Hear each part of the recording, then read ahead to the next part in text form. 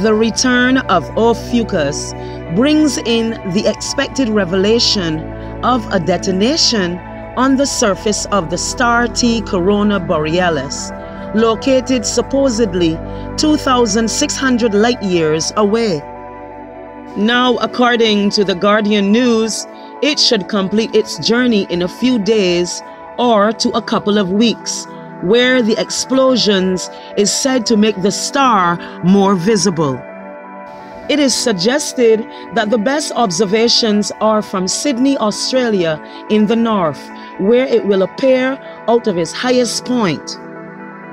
To witness the Corona Borealis is to signal the arrival of Ophiuchus, the serpent bearer. Its light will shine bright for all to see. Allowing yourself to enter this phase will bring a very important stage of ascension. So as we continue the story of the stages of the brain, leaving from Gemini, representing the two hemispheres, activating the summer, we then welcome the spark in the memory of the crab, also known as Cancer. In the ancient times of Egypt or Kemet, on the plates of the zodiac of Dendera, when we look a little closer, it reveals an interesting story. In the past, Ophiuchus is recorded as we see here between Scorpio and Sagittarius. In between them, we see at the top what looks like a lizard. The other symbol in the middle looks like a two-headed serpent, and at the bottom we witness what looks like a phoenix. This fits perfectly as the cerebral spinal fluid would have left the crown and has to flow through the reptilian brain or the lizard brain, which we could say represents the first symbol, and its twisting action between the sodium and the chloride, or what we see as the two-headed serpent, your second symbol. Their union allows for the flight of the phoenix, willed by Sagittarius, whom is the symbol that opens life. It beckons you to higher places, higher realms. For Sagittarius, life goes on a journey, wheeled by its fiery element. The half-man, half-horse is aiming its arrow to the heavens. Sagittarius rules the pelvis and the thighs, where the sacral pump propels the cerebral spinal fluid to return through the spine to the brain. The pelvis area is likened to the lower nature and can be seen as the underworld. And we can see this example as in the place where we reside under the dome.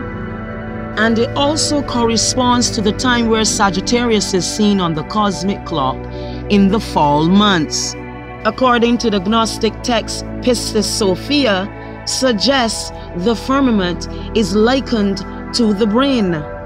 And we can say leaving the firmament to fall into the underworld is also likened to the movement in the cosmic clock.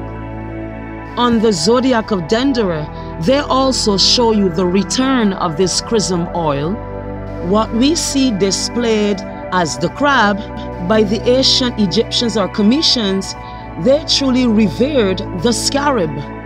In Kemet, it was the totem of the soul. It represented resurrection and rebirth as a beetle that rolled the sun in the sky. That sun is magnified in the return of Ophiuchus, the serpent bearer, with 7 activated chakra energy fields and multiple serpents surrounding it.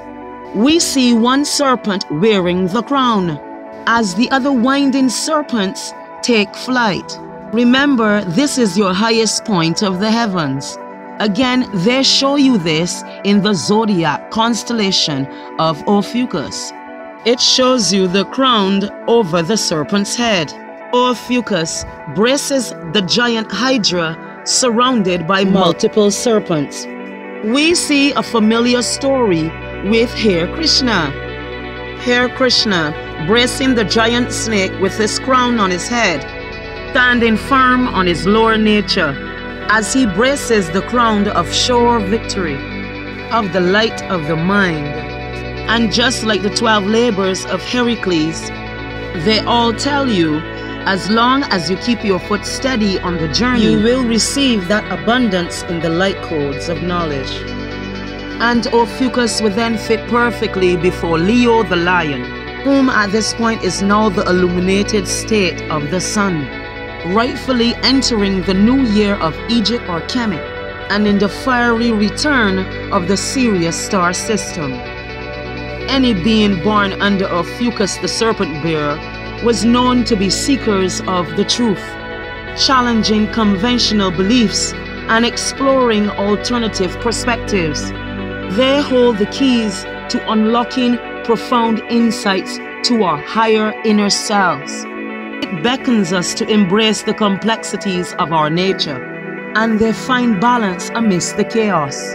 This balance allows them to meet the great abundance in their journey.